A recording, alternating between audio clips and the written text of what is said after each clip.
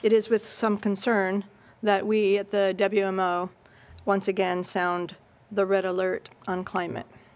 There is a nearly 9 in 10 likelihood that at least 1 year between 2024 and 2028 will be the hottest on record, even hotter than 2023, which smashed all temperature records.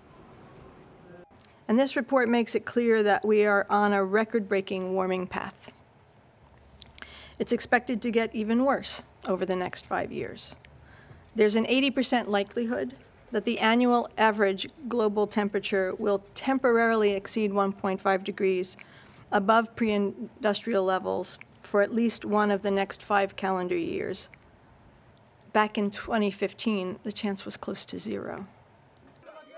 Beyond the predictions and statistics is the stark reality that we risk trillions of dollars in economic losses, millions of lives upended, and destruction of fragile and precious ecosystems and the biodiversity that exists there.